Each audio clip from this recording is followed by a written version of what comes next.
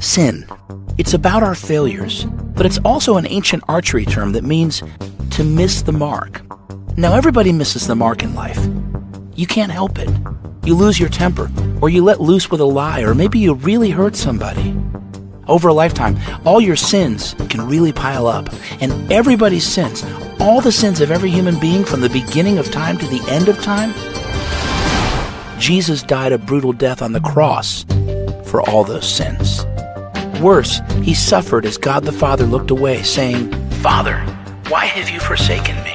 It's mind-boggling to think that God loved us so much that he sent his only Son to die for us, even to feel utterly alone for a moment.